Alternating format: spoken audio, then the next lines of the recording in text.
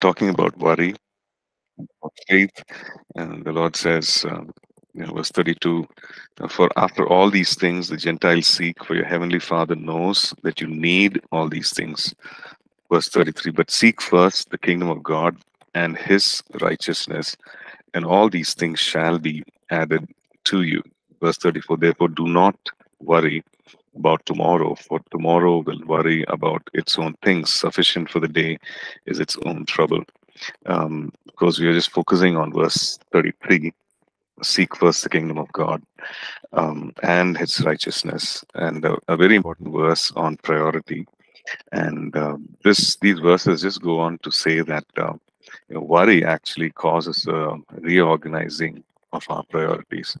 When we worry, when our mind is preoccupied, certain other things, when we are unable to focus, um, we are our mind we reorganize our priorities, and the Lord Jesus is reminding us about staying focused on the priorities that we have at hand.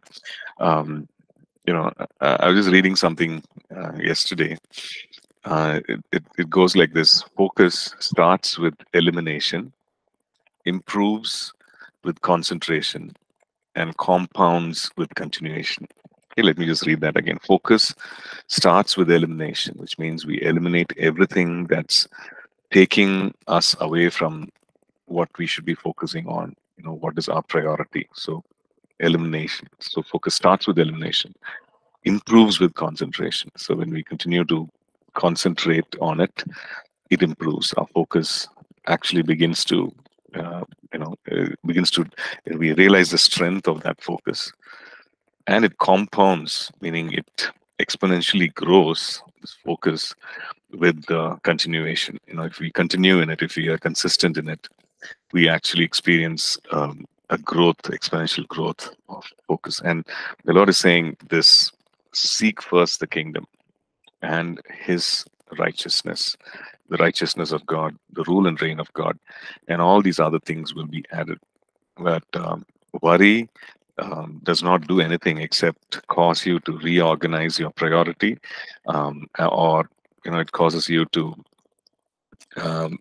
reorganize not in the right way, not in the correct way, but really causes us to focus on things or take our mind off the things that we should actually focus on. Right.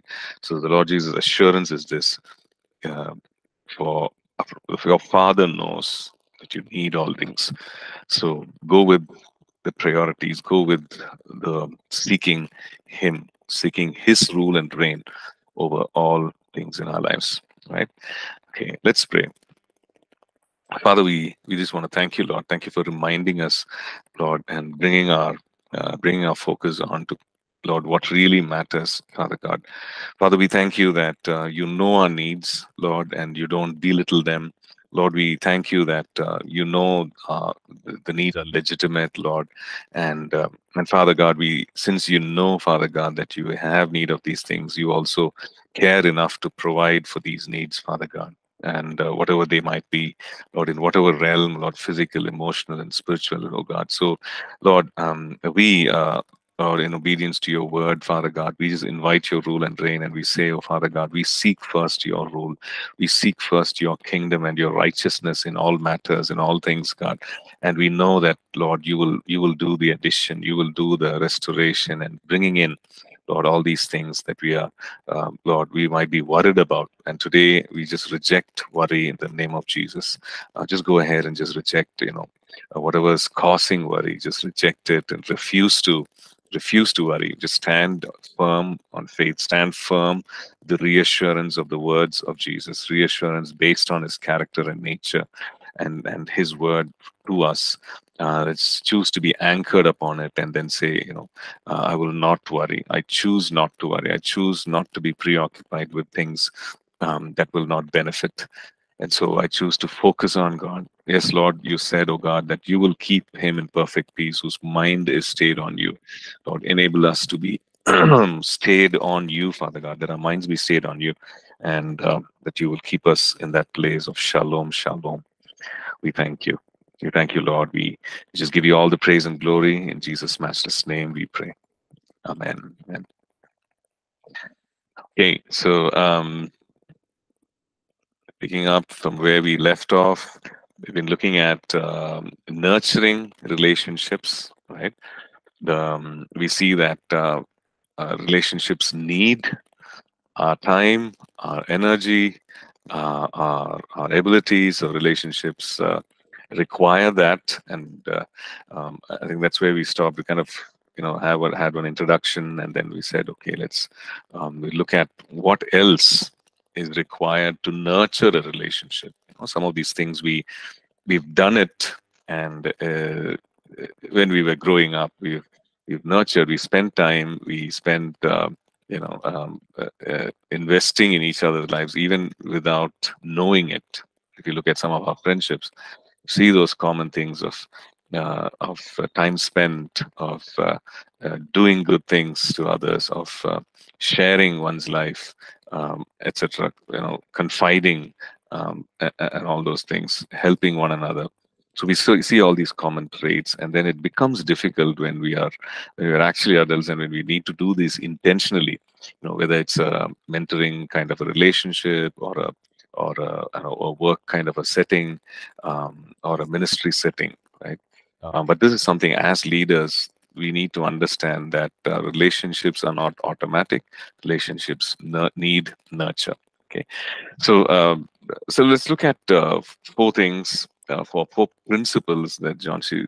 Maxwell talks about in winning with people.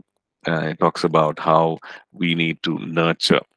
Okay, so the thing is the first principle that he talks about is the gardening principle, right? How a garden needs nurture, a garden needs work, a garden needs protection, and so on. So a garden does not happen automatically. The next time we see, you see a good garden, you see, plants thriving, you realize that a lot of work has gone into it, right? A lot of careful attention to detail has gone into it. There have been times that are watering, and I'm not a gardening person, but my wife is, right? But so I don't really understand. Now I'm beginning to learn, to understand all that goes into it. There's some planting, there's some repotting, there's some, a whole lot of things. I think those of you who are gardening enthusiasts will understand that, right? That we some weeding happening, some, all those things. So you see that in a garden, a simple thing like a garden requires all that. Requires, in other words, we need to cultivate. Okay, so relationships need to be cultivated. Okay, so we understand the word cultivate, about the effort that goes in. Okay. Um, so some questions that we can ask ourselves is, am I cultivating what is required in a relationship, right? So we're talking about relationships in general, but as when we talk about relationships, just keep in mind the focus on, as maybe a spiritual leader, um, and the emphasis to be on that, right? So, um, well, the question we need to ask is, no, is this a continual part of my life, or do I do this sporadically? And is that why I'm not seeing results, right? I'm not seeing this traction with people, right? So let's just ask ourselves that question. Am I cultivating? Am I uh, uh, really investing? The word is investing. When you invest, there is a return. Okay. So the thing is this: that we cannot neglect, okay, a relationship and have this expectation that it will somehow grow, flourish, right? Okay. We cannot neglect it and then have the expectation opposite of it. Right? We need to do the opposite of neglect, in the sense we need to give attention. Right? We give attention and do the right things. It doesn't cultivate means taking off what is unnecessary, right? What is unhealthy, what is toxic, removal of that. Cultivate is to bring in what is healthy, right? To add on what is healthy. So it is both of that, right? So we cannot neglect this aspect of bringing in certain things, or even removal of what is unhealthy in a relationship, and expect that somehow this will grow, right? This will thrive. So if you talk about maybe a team, if you're talking about even individuals, if you're talking about church, we need to cultivate, and it becomes more and more difficult when there's a big number, right?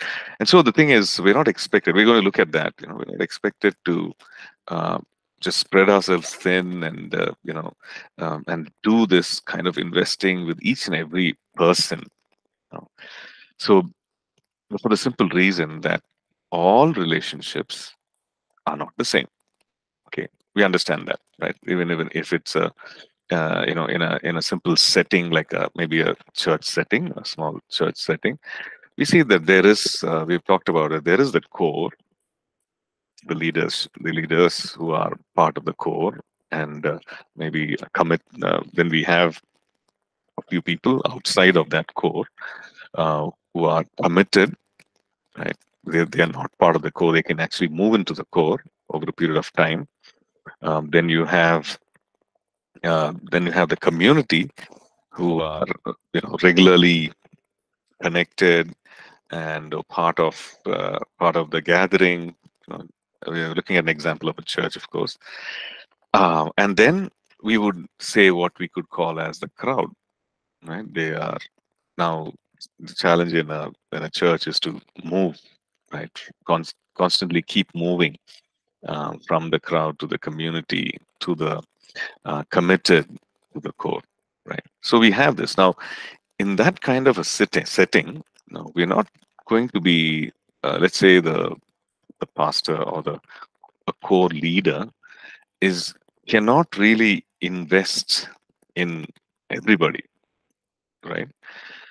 So that goes on to say that all the relationships are not the same.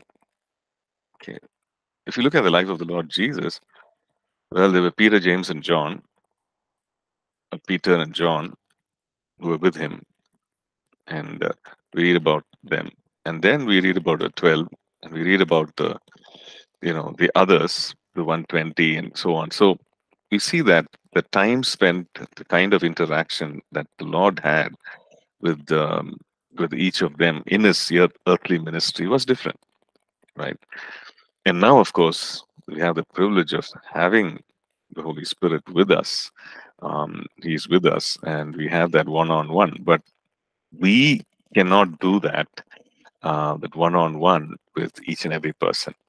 Okay, so all relationships are not the same, and also all relationships do not need the same quantum of time or the same quality of attention. Okay, we need to understand that. I think that will really enable us to conserve strength, to reprioritize our time and effort. Right? Um, so we need to understand all relationships do not need the same kind of time and same kind of attention, and it helps to keep that picture in mind: the core, the committed, the community, the crowd, in a formal setting. But if you look at our own lives individually, all relationships do not need that same kind of time and attention. Well, we have, if you're married, you have your spouse, and then we have, others in the family. Then we have the extended family. Then we have, other friendships. Maybe, from the spouse, um, the immediate family, you could have other friends, or that kind of overlap sometimes, and that also creates problems, right? Then we have the extended family. Then we have colleagues and others who are there, right? So um, now, if we are going to give, if we don't give the right amount of time and attention for the ones who are close to us, and if we kind of reverse that, flip that, that is not going to be helpful. Okay, so John C. Maxwell actually talks about a couple of things. He says, relationships happen for a reason. Okay, reason meaning, there could be, let's say, we could have a assignment, a short project. Um, for example, I'm just thinking about, as a teaching minister, as part of the ministry, uh, we had what is called as the short-term Bible colleges, a short-term Bible course, and this is typically over a period of, and we're going to have that pretty soon in Bangalore as well. So it's a typically 2.5 months, 10 weeks, right? Where as teachers, we go, we invest, and it's for a period of a week or 5 days of teaching, 5 or 6 days teaching, and then we get back. So now that's an intense time where there's a lot of investment of time and also in relationally, we're spending time with people, answering questions. Now that's for a short time, so it happens for a reason. And it is a could be an assignment, a short-term project, or it could be because of a need, like you are you know maybe you visiting a doctor, or someone you're taking counsel from, and it's for a reason, right? So when we talk about those kind of relationships, there are factors like time and attention and everything. The second thing is it could happen for a season. Okay, we need to be aware of that also. You know, uh, well, here we are, online class, and been kind of journeying for the last 2 years, and maybe one more year. Some of us, and some of us might decide, okay, 2 years is fine. I'm happy with the diploma kind of thing, or I might continue in another format, e-learning. That's fine. It happens for a season, okay, and spending this time, right? But some relationships are for a lifetime. Okay, so those three things, it happens for a reason. It could be for a kind of season, and it could be for a lifetime. So we need to really understand, okay, what is the nature of relationship, and that will require once we understand. So the question is, so how do I identify it? How do I know? Right? What if this goes beyond a season? Let me just put this here. Okay, so it could be for a season, or could have particular reason for that, relationship, and so on. Yeah. So what if? How do I know? Well, we need to ask that. We need to ask ourselves that question. We need to use our judgment. Where does it fit in? Where does it slow? There's no one answer. There's no one formula. It's a case by case thing. How did Paul, out of all those people, out of all those young men there, uh, in where he met Timothy, right? Lystra, Derby, and the Twin Cities, where we met. So I'm sure there must have been many, but why is it that there was this connect, with Timothy? Right? Obviously, God ordained, uh, and also um, Paul was sensitive and obedient, and he saw something. He discerned something, and he tells Timothy, that, and obviously he knew the family, so many things. But it ended up in Paul really pouring out his life into Timothy, and also Titus and all the others who went on to, and they journeyed on for, it was not just for a season, it was for a lifetime. Paul keeping in touch and writing and investing and encouraging, in the ministry.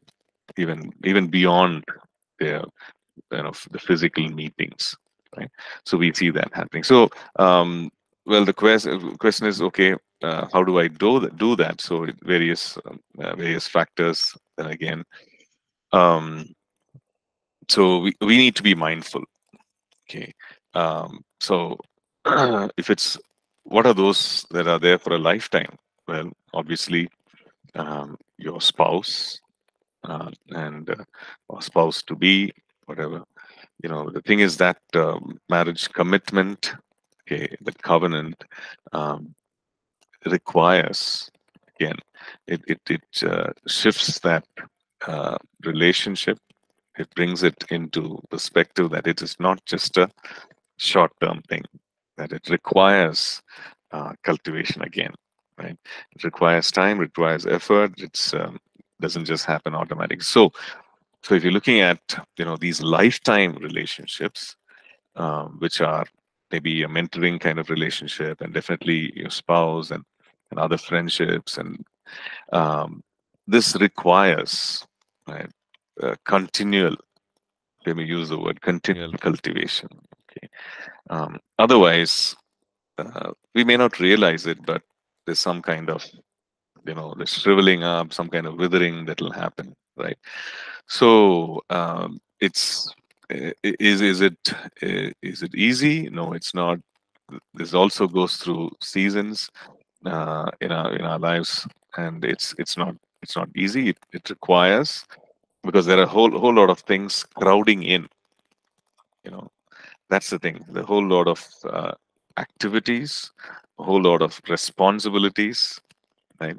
Crowding in and trying to take that place, right? Constantly, it's like one list that's, to-do list. What is the first up?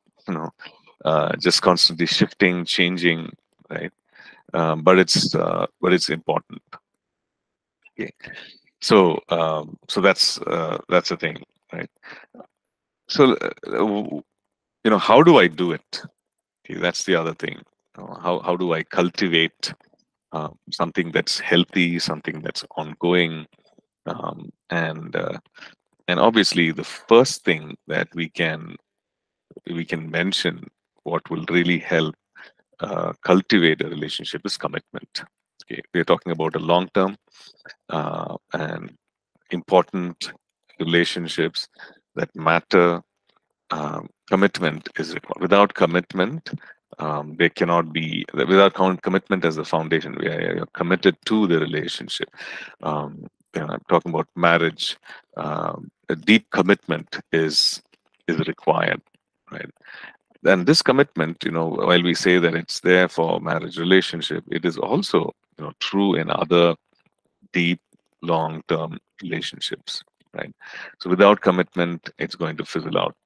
Okay. Um, so some questions to ask. Okay. So when you think of a marriage relationship, and when you think of a typical wedding that happens, and the vow that happens, exchanged. What is that vow about? It's about commitment, right? It's about commitment. It's about commitment when things are fine. It's about commitment when the materially things are not okay. It's about commitment when there are ups and downs, with regard to health, finances, everything. So different seasons. So a typical wedding or marriage vow is like that, right? Spanning all that, spanning the course of time. The typical, um, the vow ends like till death do us part. So that's a long term thing, and it talks about commitment through and through. Right? Commitment when things are okay, when things are great. Commitment when things are not okay. So that's commitment. So the question to ask is, how committed are we when things are bad, when things are not so good? How committed are we to maintain the relationship? Okay. Commitment also, we know, does not mean that we avoid conflict, or when we are committed in a particular uh, relationship, it doesn't mean that there is No, it's not going to have any conflicts, but it also means that how committed are we to walk through those conflicts, or talk about it and settle and find solutions for those conflicts, right? So it talks about that, the commitment, and the commitment also, um, it means it means the course of time. It's not just today and tomorrow and maybe just a year from now. It is long term, right? So that's commitment. Um, yeah, let me just put that. Yeah,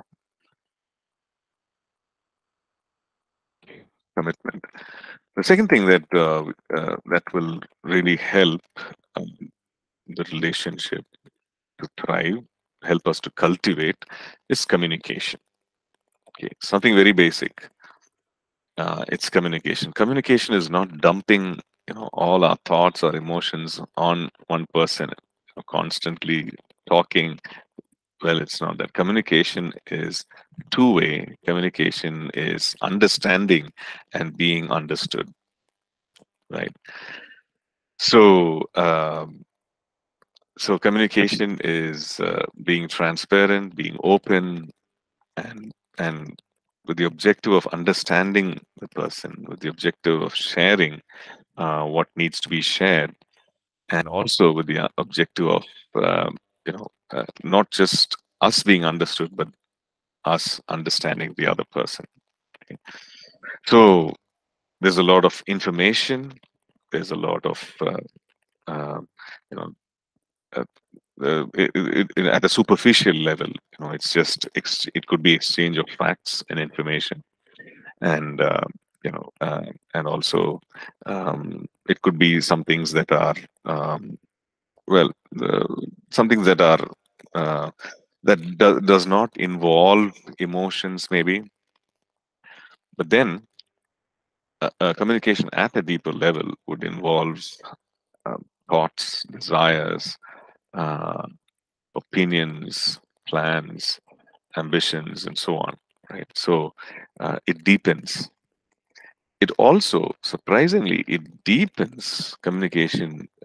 It deepens when we have difficult communication, or the level of relationship deepens when we have difficult communication. Right. Sometimes we avoid difficult communication, or communicating about difficult things, communicating about things that are, that are probably wrong with us or with the other person. But then when we have the difficult communications and conversations, that also helps deepen the relationship. Okay. Um, like someone said, it is impossible to learn anything important about anyone until we get him or her to disagree with us. Right? It is only in contradiction that character is disclosed. While we definitely, there is power in agreement.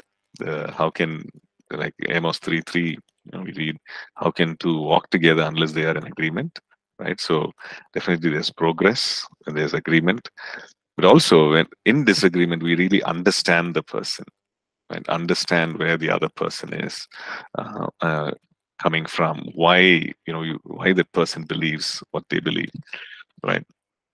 Okay, so communication, it really helps. The third thing is okay, so communication, um,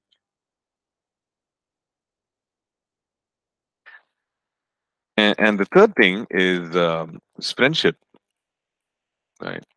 So are we really? I know that this is not possible in all kinds of relationships, like in all in the different kinds of, like for example, if it's a typical work setting, and it is not, possible, like there is a formal kind of a relationship, and therefore well, we can't really typically be like backslapping friends, right? There are certain norms, and then we keep to it, and that's it, right? But the thing is, we're talking about other relationships which require time investment, and therefore this aspect of friendship, right? um, so uh, just being friends, just being concerned about others' needs um, before trying to do anything else. Like, this whole aspect of friendship is very, very important. Okay, you can have all the other things. You can have, you can be committed, etc. But then if you are not being a friend to that person, being concerned about their welfare, putting them first, and so on. So then, then it does not, it misses a very important factor, ingredient. Okay. Then another thing is also uh, shared memories. Okay. Shared memories really help the relationships thrive. Okay. All right. When you say shared memories, it's also some well, difficult things when we've gone what we've gone through, some ups and downs that we've gone through together. So these are shared memories, which means that we've solved problems together, faced difficulties together, faced challenges together, and also, celebrated things together, right? So you can think of, let's say a core leadership ministry team, can think of mentor, menting, a mentee kind of a relationship. We can think of, spouse, a husband, wife, and close knit family, and all that. There are the shared memories help the relationship thrive. Okay, so what are we studying? We're talking about the gardening principle. We're talking about winning with people and how a relationship needs to be cultivated. So these shared memories really help the relationship to to thrive, right? Um, Definitely, it's a point of connect. Right? Um, if you go to maybe your high school reunion or college reunion, you know, what really instantly connects us are these shared memories.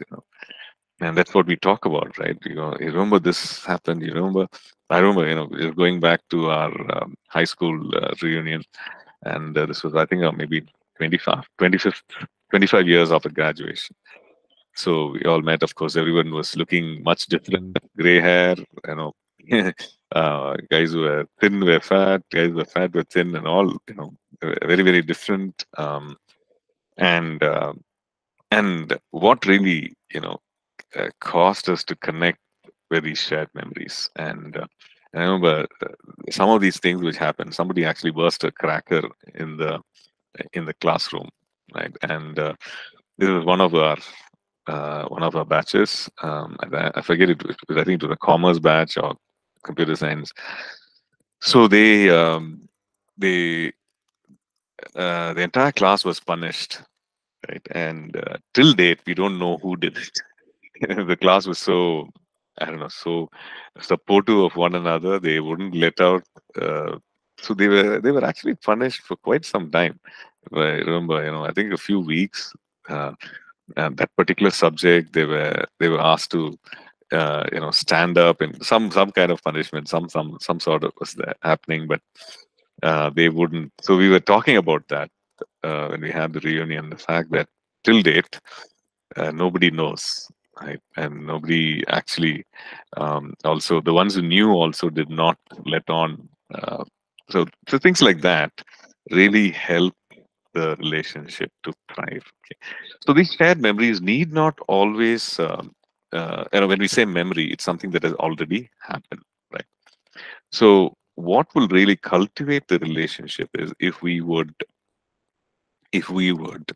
journey together and make new memories, in the sense, it could be something that we're doing during leisure time, or or a trip, or some kind of an event, or things that we do together, right?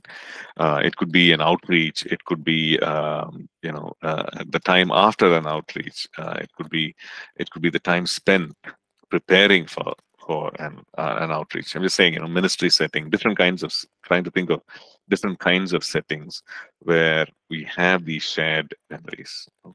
Like for a team, ministry team, maybe the times of for a worship team, it could be a time of practice, and what happens. So that is also a shared memory. What something significant happening, something special happening, and what happens after that, and the time spent together. So these are all shared memories. So these shared memories definitely help us when we talk about that, when we look back, and when we journey forward.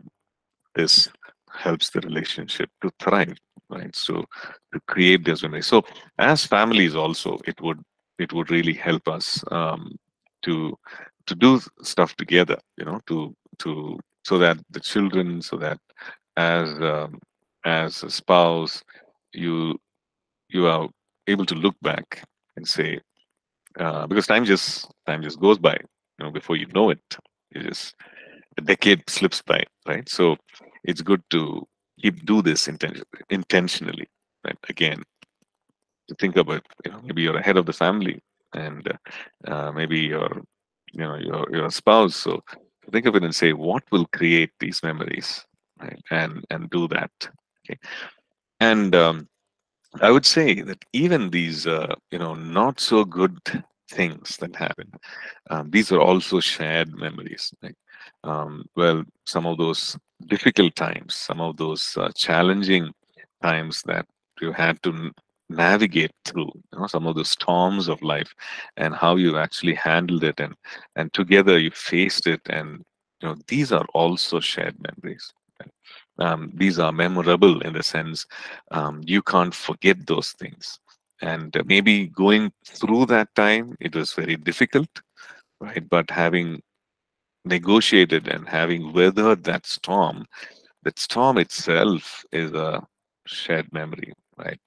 You look back, and even that enables us to, some things that we've learned, that we faced it, that we were able to depend on God's grace. And we face things together, we experience the grace of God, we experience the supernatural hand of God. All that helps the relationship to thrive. Okay. Okay. So friendship, and then we looked at shared memories.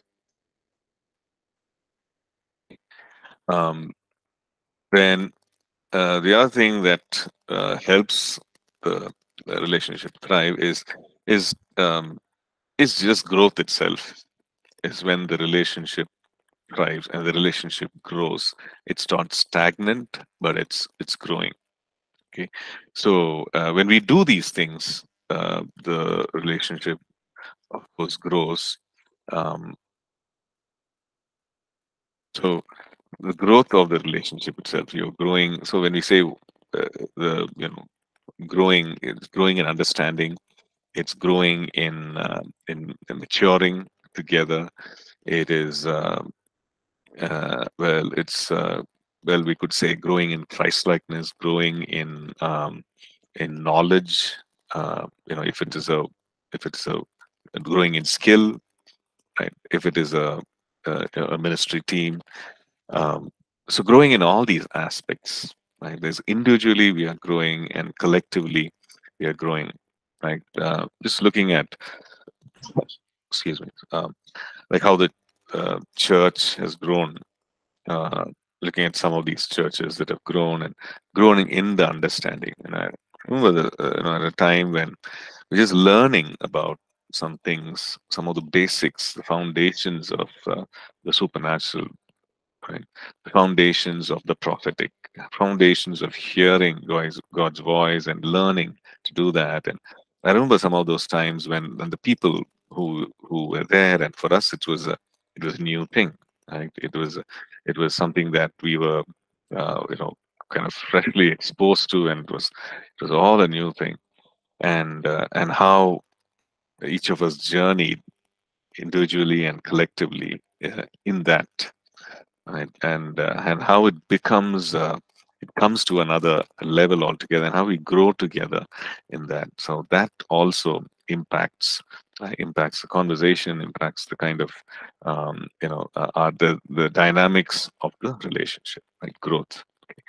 And lastly, what would really help is that um, is sometimes, just pampering or spoiling one another with or lavishing, our, our um, concern or love.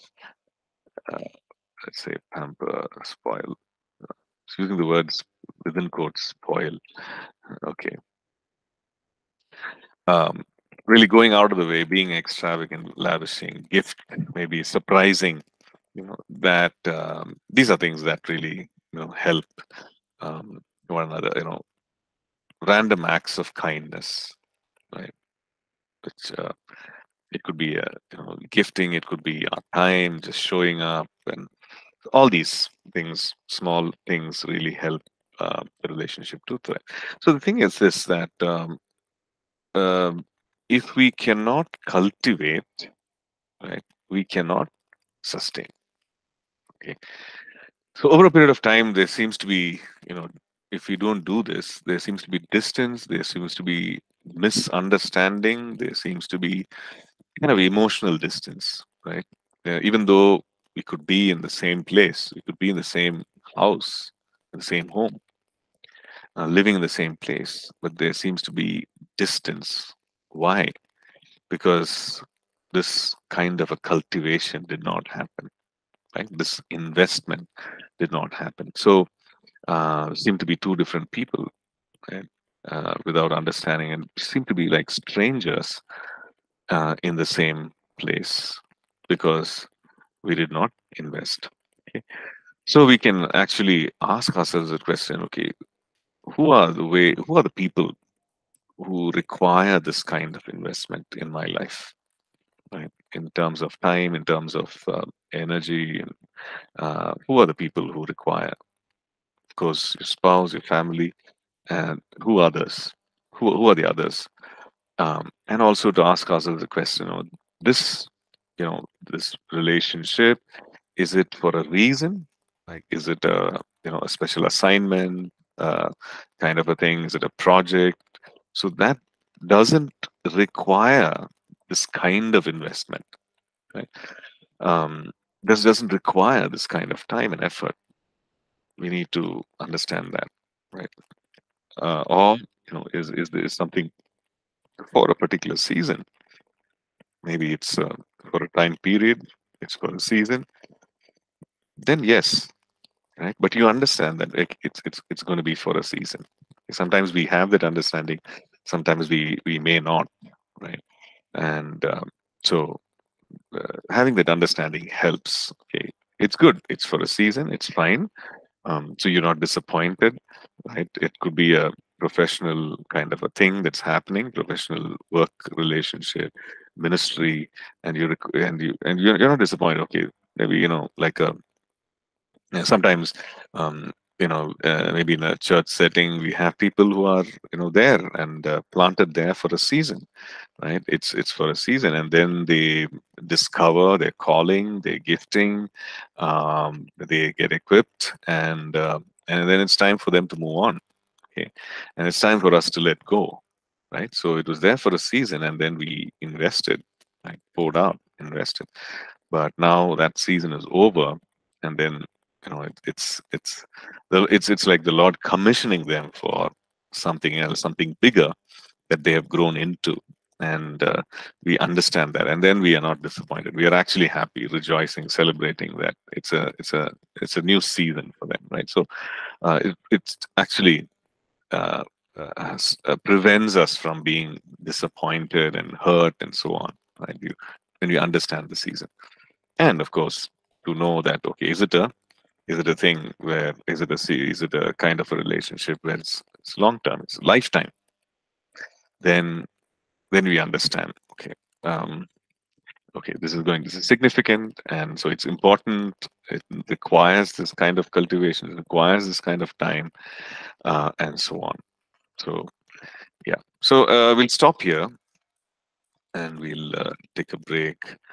um, yeah, any questions, here?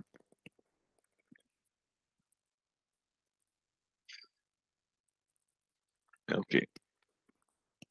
Okay. Fine. So I think even as we were hearing this, so we can think of certain scenarios in our own lives where we wish, okay, I wish I had kind of invested, or I wish I'd someone else had invested in me. And we also think of so the thing is, to do some course corrections, right? When we realize that, okay, this is how things can drift, and this is how things can actually grow. So you know we make those course corrections and see, okay, what are the steps that I can do? Okay. um, okay. So some of the I think one question that's very common, I don't know, and nobody asked, but what if the other person um, does not receive all that investment and time, and doesn't value. uh, I don't know. Does someone have a question like that, or does someone have an answer for that? Answer I don't know, but question. Yeah, yeah. The thing is, you because you realize that, okay, um, then obviously there's conflict, right? Because obviously there is misunderstanding, and there's a potential for whoever's investing, pouring out their time and effort, for the potential for them to be hurt, right, disappointed, um, thinking, why is this reciprocation not happening? That thing is always there. Okay, so that is why it requires setting of expectations, understanding from both ends, right? And that's why in a marriage we have this expectation set, right? And like in our that's why it's very important to understand, like, I'm just talking typically about marriage, okay? Right? We need to have an understanding. This is what it is. This is what the Bible says. This is the expectation. This is the role. This is the responsibility, and move forward in that. Now, well, uh, some sometimes it's not set. It's very fluid. It's very, if it's a work kind of a setting, it can be set. Even in a marriage, it can be set because of what we do in premarital, premarital courses and so on. It can be set, but in some cases it is not. And one person wants to, the other person does not. Then it becomes a thing. So it always goes back to having that discussion, okay, having that expectation, or at least communicating that and saying, okay, you know, this is what we can look at. This we can look at an objective. No, not relationship for the sake of relationship, but this is what different scenarios, right? This is what we are here for, and this is what God wants, and we can do this, and all these maybe communication, and at the foundation, the commitment itself, and uh, hopefully things will change from the other person also, right? When there is this communication, when there is this friendship, things could change with the other person also, but there needs to be this communication of expectation. Okay, we'll stop here, and then we'll get back after the break.